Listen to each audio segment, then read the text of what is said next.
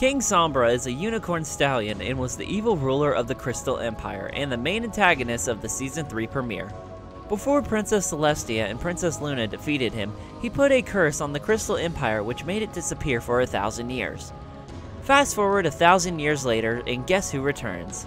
But Twilight and friends find the Crystal Heart, which causes him to be blown to bits and obliterated from the show in a crackling, shattering, fiery death never to be seen or heard from again! You know, for kids! The show's story editor, Megan McCarthy, and another staff member that worked on the show, stated that the character's name is Sombra, which is Spanish, Portuguese, and Galician for word shadow, which comes from the Latin word umbra. Jim Miller, the show's storyboard supervisor and King Sombra's voice actor, drew inspiration from the vocals of Mastodon's song, Crystal Skull, for his performance as King Sombra. Megan McCarthy has said that King Sombra was inspired by Sauron from The Lord of the Rings and is meant to be a dark presence.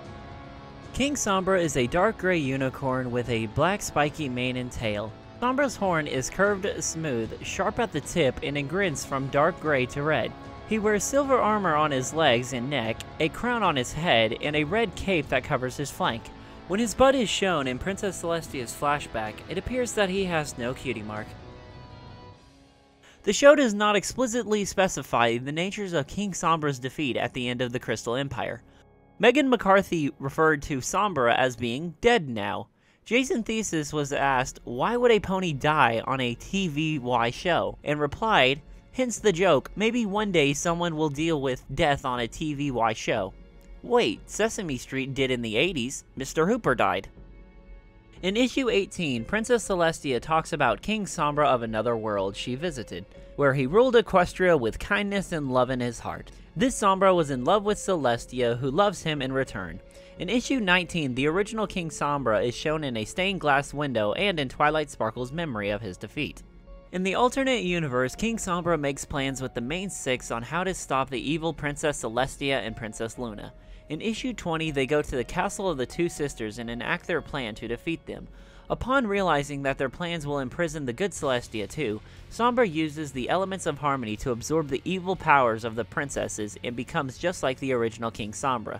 In the end, he is shown thinking of Princess Celestia and crying, indicating that he still misses her.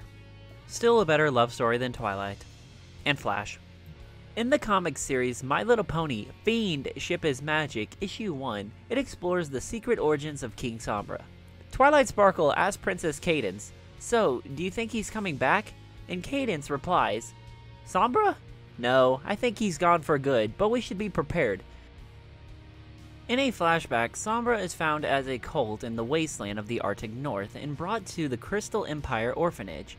During his time at the orphanage, Sombra was bullied by other foals. And when you're getting picked on by orphans, you know you're a loser. But he made a close friend named Radiant Hope.